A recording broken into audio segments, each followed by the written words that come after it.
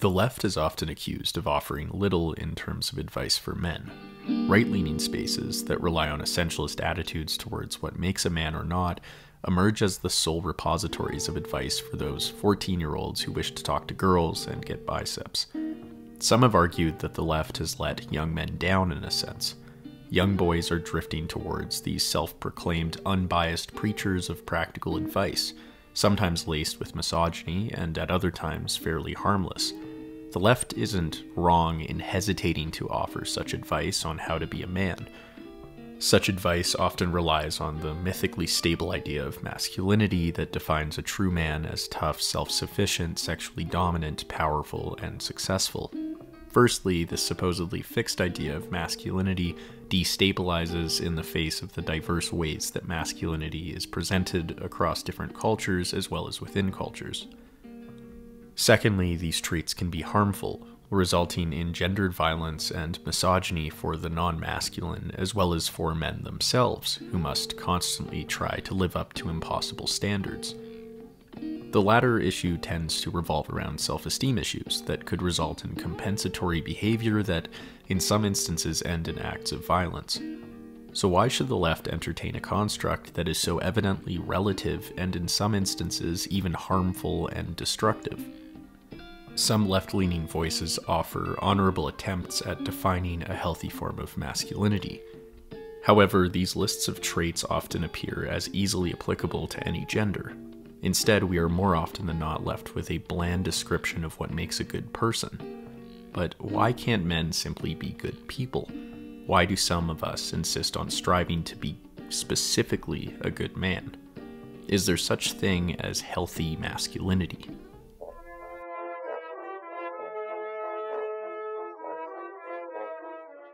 I wanted to share with you guys a tool that has really helped me set and achieve my New Year's resolutions this year.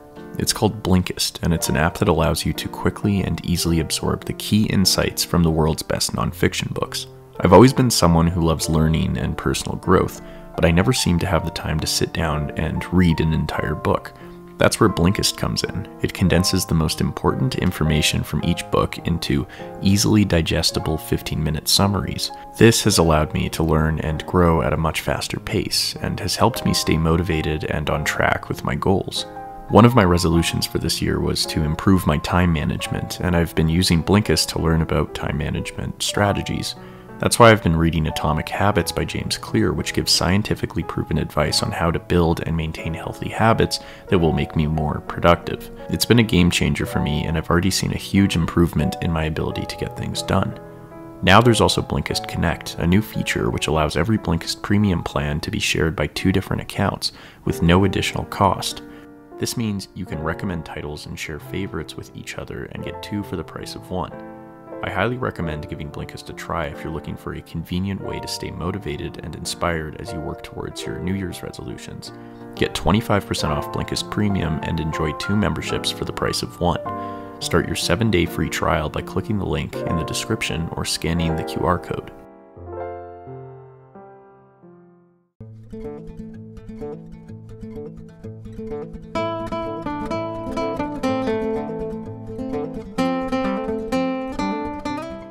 In a discussion with FD Signifier, a YouTuber who has extensively researched the manosphere, I asked him why, in his opinion, some people attach so closely to a specific gender identity.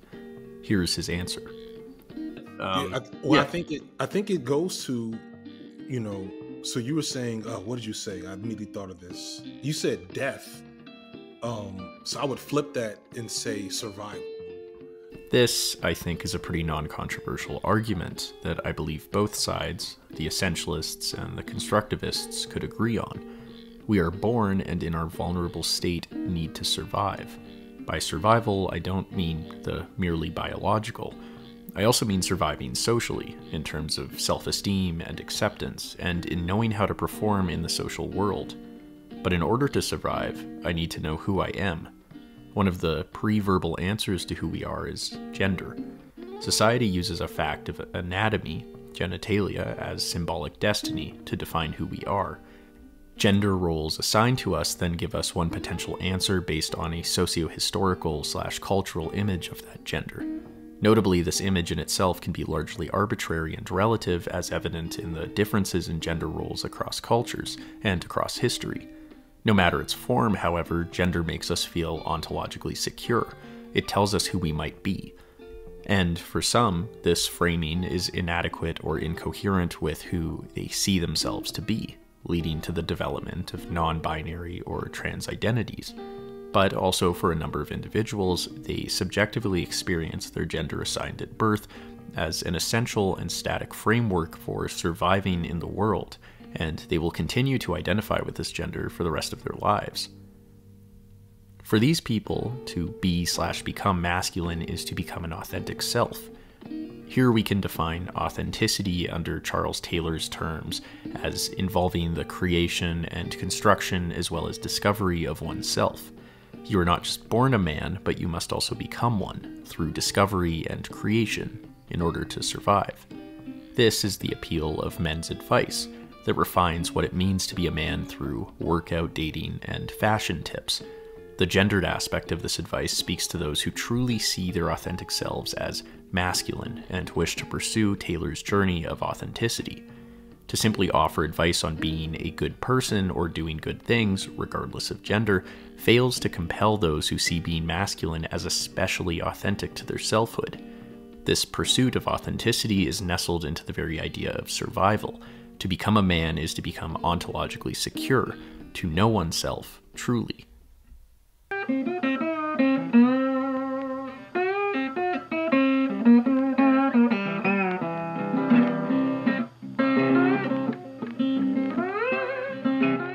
Is it wrong to encourage this?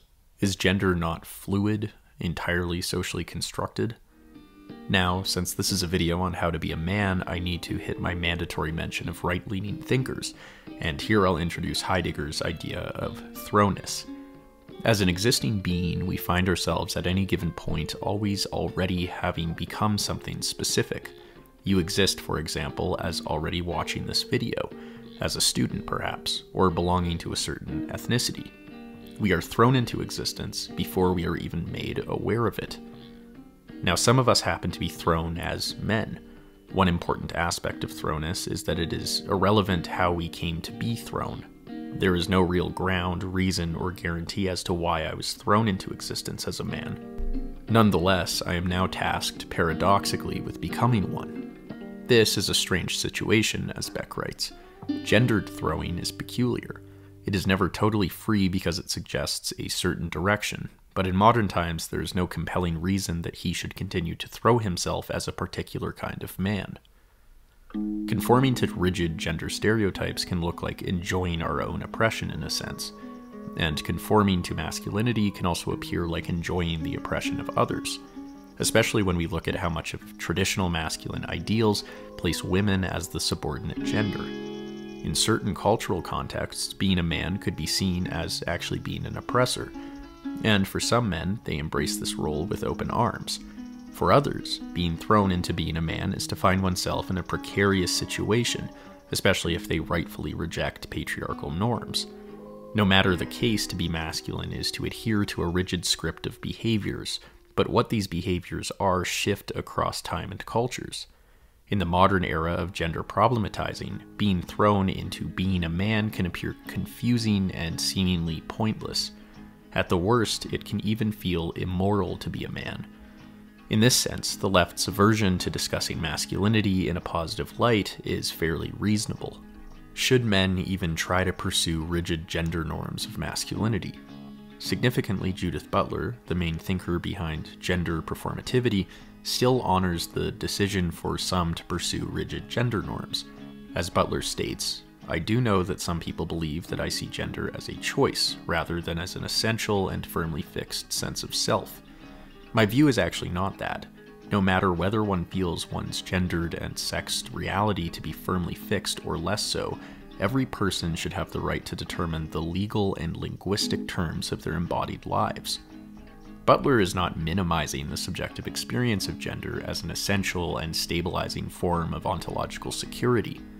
Rather, Butler is suggesting that the right to express one's gender, regardless of its rigidity or felt determinedness, is of primary concern.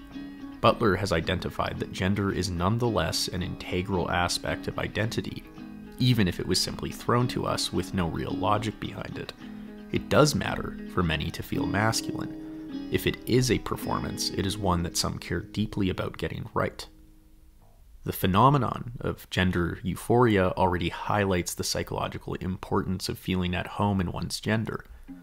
Often studied in the context of trans and non-binary individuals, gender euphoria is defined as a distinct enjoyment or satisfaction caused by the correspondence between the person's gender identity and gendered features associated with a gender other than the one assigned at birth. Could this be a motivating force for gender identity in general? I feel a deep satisfaction in being called a man. Doing certain things that are culturally endorsed as masculine makes me feel happy, especially when others take notice.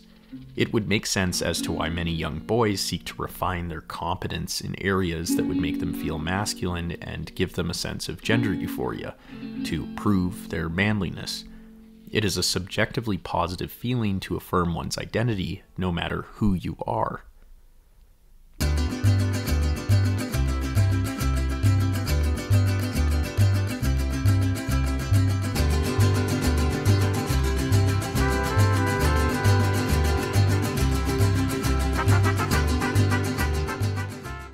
An obvious issue with pursuing gender euphoria through masculinity, however, is that certain gender-affirming behaviors that align with traditional masculinity, such as sexual domination, physical threats, or overworking, can be maladaptive for the individual and society. An ethics of masculinity is required. To paraphrase the stale Victorian advice of John Stuart Mill, my freedom to be a man ends where your freedom to express yourself begins. Of course, this means throwing out the dominating and hierarchical principles of masculinity that are often defined as hegemonic masculinity, those practices that legitimate men's dominant position in society. Healthy masculinity instead would involve men abandoning homophobic remarks, an entitlement to sex, insulting other men when they cry, and so on. They could still work the barbecue, go fishing, and arm wrestle, but the fundamental core of masculinity, that traditionally seeks to dominate and undermine the non-masculine, would have to be tossed aside. What we are left with is an outer core of flannel shirts, beards, and cowboy hats. Masculinity becomes, in a sense, an aesthetic. But how do we deal with the subjectively integral feeling of being a man and simultaneously the idea of masculinity as a mere aesthetic? Isn't there something essential, something natural or true that is captured by the idea of masculinity as an ordering and dominant force? Here is a story from the Zhuangzi that might help clarify things. One day a carpenter and apprentice walk by a huge tree, and the young man asks why his master does not chop it down. The carpenter explains that due to its age, anything made from its wood will be useless. Later that night, the huge tree appears to the carpenter in a dream and explains to him that it is in his lack of usefulness that he has been able to grow so large. Describing the more useful trees, the old tree states that their utility makes life miserable for them, and so they don't get to finish out the years heaven gave them, but are cut off in mid-journey. The tree has found a use in uselessness. This runs counter to many men today who, in the pursuit of becoming a man through proving themselves useful, work long hours to the point of physical and mental strain. The rise of productivity gurus and hustle bro culture has only catalyzed this, and research has shown that masculine norms influence work-related stress to a great degree. Unlike the tree, many men believe that their role is to be useful, or in better terms, to be used. Under hegemonic masculinity, such behavior is encouraged. In order to provide, men must work. In order to gain and maintain power, men must work. Hustle culture promotes the collective domination of the masculine at the expense of individual men. Now, what can we take from the lessons of this wise old tree? The Zhuangzi is an ancient Chinese text that was written in a time where various schools of thought, such as Confucianism and legalism, adhered to strict social and political codes. In contrast, the text itself promotes natural spontaneity and an embrace of emptiness. The Zhuangzi rejects the notion of authenticity, that there is some underlying essence that we can discover or construct. To embrace authenticity is to lose out on the adaptiveness of emptiness. The tree, for example, maintains an emptiness by not internalizing social values, such as usefulness in human production. Instead, it nurtures an inner emptiness that allows it to survive. This strategy can be called genuine pretending, a topic heavily written by D'Ambrosio and Muller. Genuine pretending is an idea that pops up throughout the text and can be defined in terms of child's play. Pretending here can be understood in the way that children play, that is, without attachment to whatever is temporarily adopted, recognizing both the contingency and transience of transformations. The genuineness of genuine pretending is reflected in child's play as well.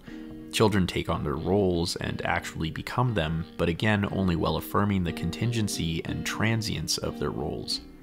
When kids play, they genuinely perform as their roles. They are sincere and get swept up in the emotions of the performance. However, they never fully become the pirate or the cowboy, avoiding the pitfalls of overcommitting to such social roles. As the authors suggest, this attitude might help alleviate some of the stress and anxiety associated with overzealous overcommitment to social roles. Perhaps more importantly, it also provides resistance against the bad faith of falsely over-identifying with one's social roles. Namely, the child is sincere in his performance up until the point of destruction, harm, or pathological obsession. This is perhaps best summed up by the quote, "The usefulness of a cup is in its emptiness." The empty person, the genuine pretender, can be filled with whatever is in their environment, but should always return to emptiness. As they write, genuine pretending does involve adapting to external transformations, but it is not backed by particular goals, intentions, or ideas.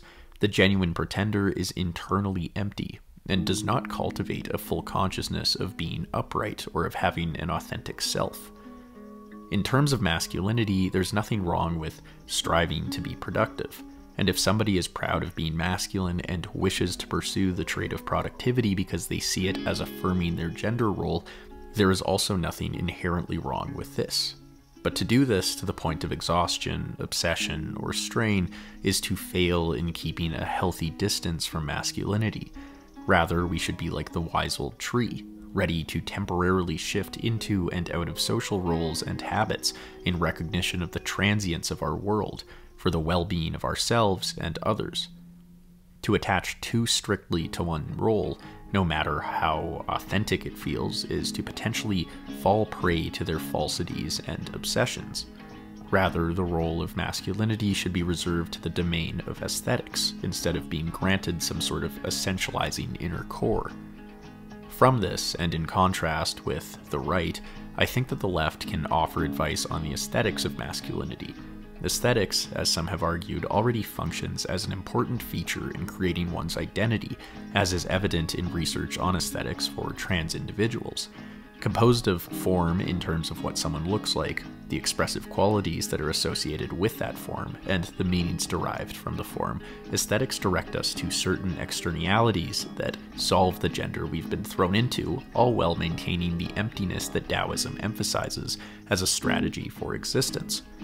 Could men's advice, in terms of fashion, physique, and social expression, that is, the form of masculinity, be enough for these disenfranchised young men?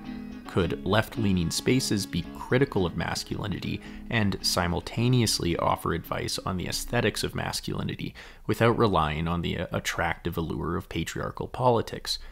Is this delicate balance achievable?